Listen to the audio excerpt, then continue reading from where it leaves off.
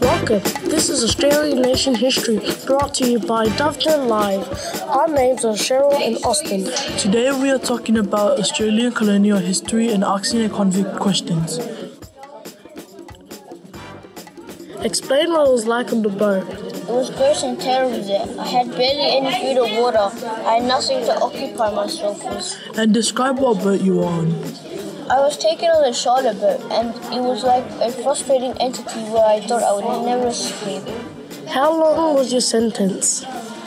It was a long 7 years, but then I decided to stay there as England was full of bad memories. And how was England before you came to Australia? For me, I did not like it because it was hard. Most of England was full of pollution and criminals. If you got any flu, which one was it? I did not get any flu. I stayed as healthy as I could be.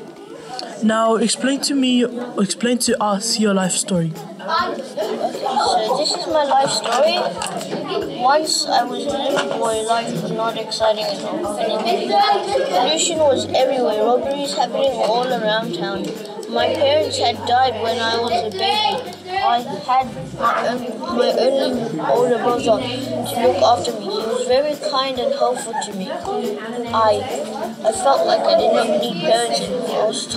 I was walking in the poor streets when I see my brother run for his life. A short time later, the police were chasing after my brother. My brother threw a stolen bread at me. I felt betrayed. I'd never trust him ever